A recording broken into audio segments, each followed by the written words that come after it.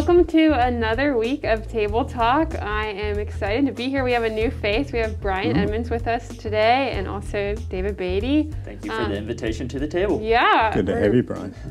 We'll just jump right into our first question. It's from Michael, and it's for you, David. So in Luke, you had talked about how Jesus says that his justifying power is only for those who acknowledge their need for justification. How do we come to that acknowledgement? And is that the same as saying that Christ died only for those who are called by God?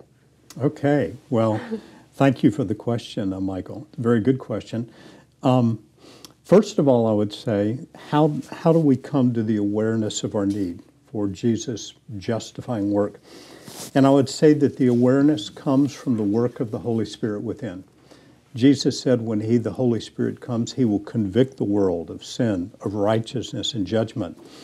He also said an interesting thing in John 6, chapter 44, no one can come to me unless the Father draws me. So this work of the Spirit prepares us to embrace, be aware of our need. It's if the Holy Spirit turns a great light on and we become aware of our need. Is it the same thing as saying that Christ died only for those who are called by God? I think that's really a different question, but the verse that comes to mind is one where Jesus says also in John chapter 6, all the Father gives me will come to me, and he who comes to me I will not cast out. That leads into a whole area that's a fairly deep theological issue, but it's somewhat of a mystery, I think, the way the Holy Spirit works to prepare us, but the simple answer to the question is, he convicts us of sin. He convicts us. That would be my response. Well, a question for you guys now. Dan and Lee understand conceptually that suffering brings about the ultimate hope of Christ in us, but they wonder, how would you advise those who are suffering to persevere?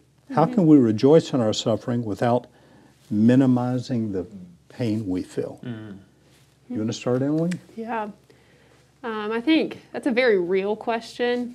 I want to apply the word to my real life because we do feel suffering. It's not that we just go through it and we are just stoic. And so I think I would advise someone who's suffering to persevere not by not feeling, but by bringing those feelings to the Lord and by knowing and trusting that even though my circumstances might say that God is not trustworthy, that he's not good, that he's not there, that his word says that he is, and so I can trust that. I think it just pointing them to the word, being their hope and their comforter, and just reminding them who God is when their circumstances might say otherwise. Right. Yeah, that's a great response. I would add to that we have a lot of great examples found within Scripture, specifically as you're talking about pointing them to, that help us identify. And I'm reminded of something you've often said in your sermons before, David, where when we face suffering, oftentimes it's our natural, maybe even human instinct to want to turn away from God and to run, to retreat. Like, God, you're supposed to be protecting me in this situation. You're supposed to be watching over me. You're supposed to... But that's actually not always the case. It's not a matter of if we're going to experience suffering and trials and tribulations. It's a matter of when. Yeah. And for people who've walked with the Lord for a while, they realize that and they know that. And I think that's why God has given us things like the Book of Lamentations, where we see so many different ways where people have just cried out to God.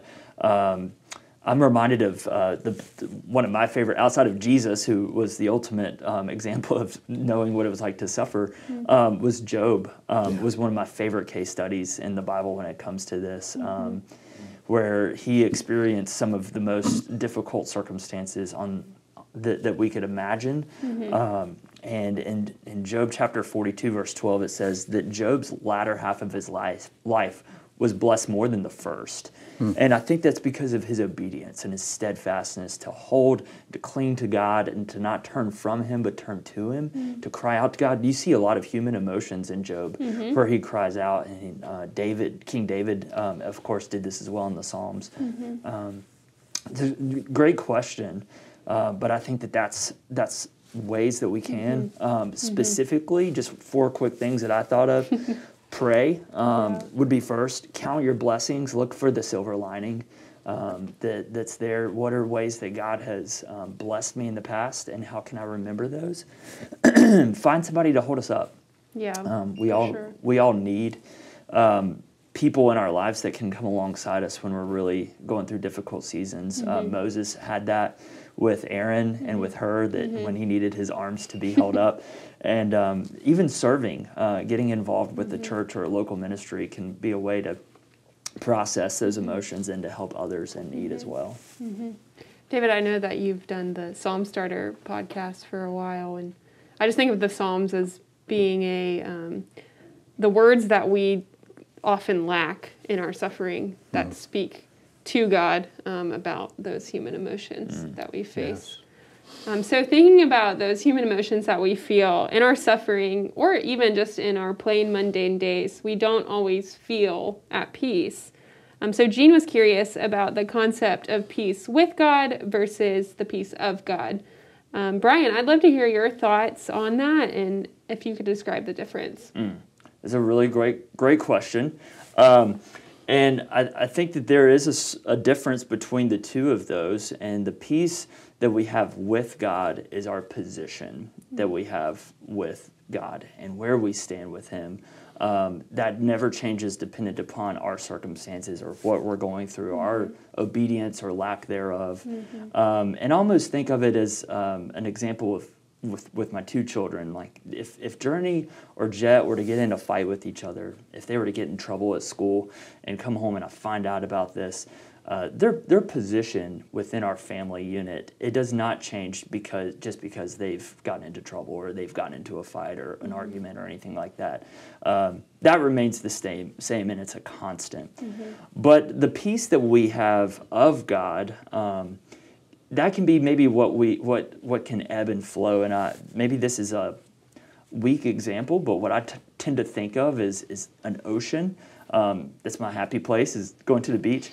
And so I think of sometimes the ocean, as I look out at the water, it can be perfectly peaceful and maybe like a nice calm breeze.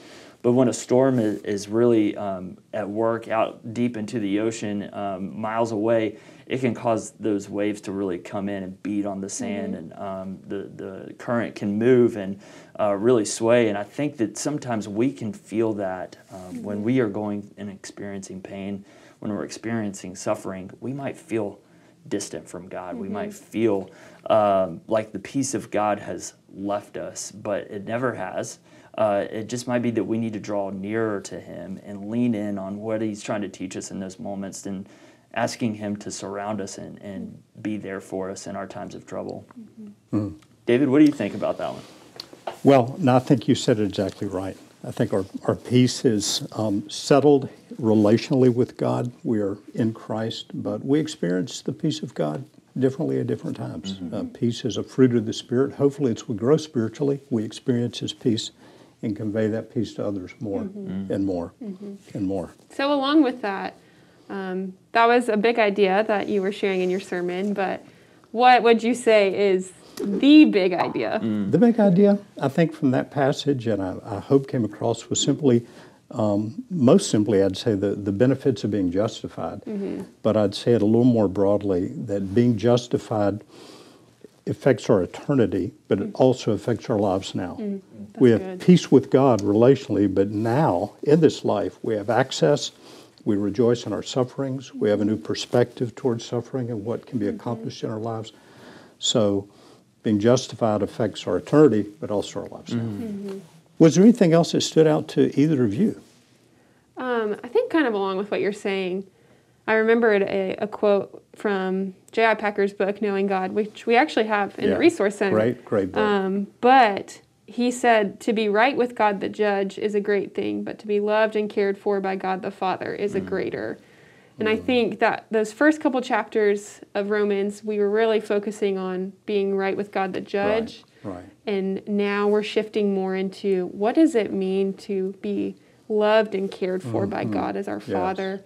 And so seeing that, seeing those like benefits that you were sharing, that we have access, that we can come to God, that we can know that He'll care for us, that we can know that He is using our suffering. Yeah, Brian, what do you think? Yeah, I also really enjoyed, and I'm a visual person, much like Andrew Wild. I think it's talked about in the table talks before as well. And so just the graphic of showing the succession of what's at work when we are leaning in on God, that it's producing something far more than sometimes we can even really truly understand in those moments.